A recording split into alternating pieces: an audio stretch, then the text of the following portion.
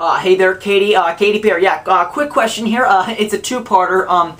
What exactly is a peacock, and why do you want to see mine?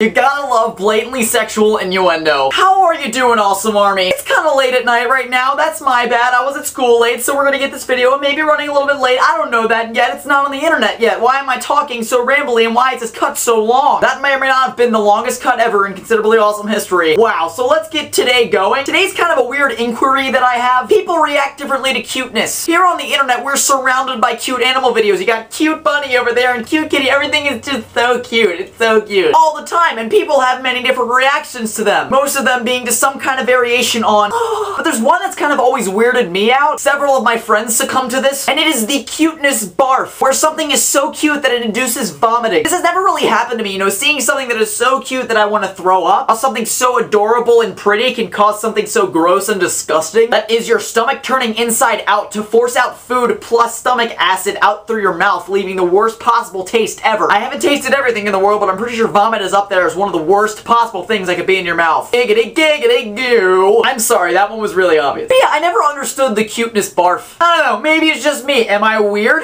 Comments. Isn't it great that there's an area where you can ask questions? The comments. It's just like YouTube just knows what we're thinking. Wow, it's a sarcastic day. You know, it's just weird, you know, looking at like a cute little puppy barking and then you barf. Well, not actually barf. It's a figurative thing. I may have misled you to believe that it's actual barfing. No, it's like figurative barfing. Oh.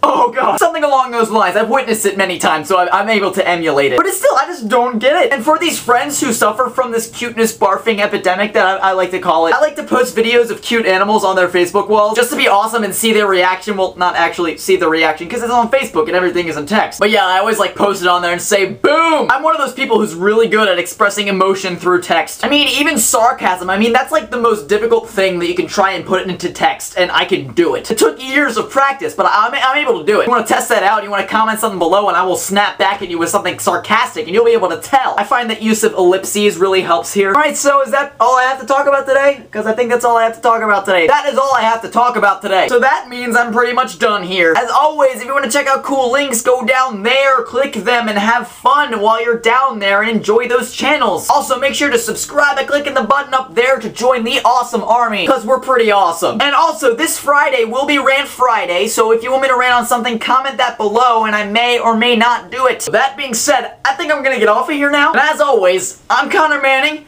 and you've just become a little more awesome. See you guys on Friday.